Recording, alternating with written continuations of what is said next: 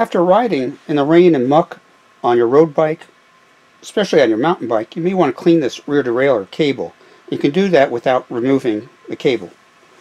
We'll shift to the largest cog in the back and the smallest chainring. Without moving the crank, shift to your highest gear.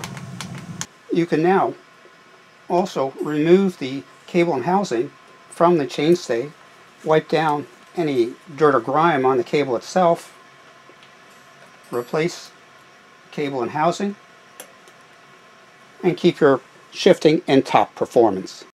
If you happen to have a bicycle where the cables run through a cable guide under the bottom bracket, don't forget to periodically clean those. I use a toothbrush to clean out any dirt or grime. Some people suggest a drop of dry lube or Shimano grease, but I feel that that tends to pick up more dirt and grime and decrease shifting performance. If you have other suggestions on this, please comment below.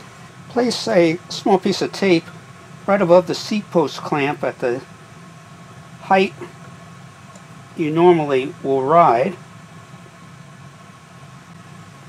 This will allow us to either remove the seat post for maintenance or raise it to place it on our repair stand and allow us to return it to our riding level without taking any further measurements.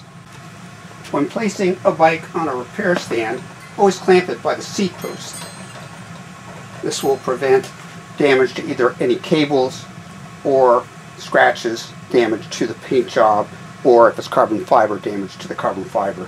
In adjusting seat tilt, find a level surface. Use a carpenter's level. Adjust the seat until the bubble is right in the center. From here you can take it out for a ride and using the carpenter level make slight adjustments so the bubble is further back or forward depending on how comfortable you are on the seat. Some floor pumps with the dial on the base are a little difficult to read, and this little movable dial, which you're supposed to set so you can see the correct pressure, often moves around and gets misplaced. So what I have done is I've placed a tiny little piece of white tape exactly where I want the bicycle tire pressure to be. I find it easier to see when I'm pumping, and I like to pump my front tire just below that mark and my back tire just above. Let me know if you have other tips or ideas or hacks that you'd like me to include in this series. This is Tony of Tony 10 Speed. Safe cycling.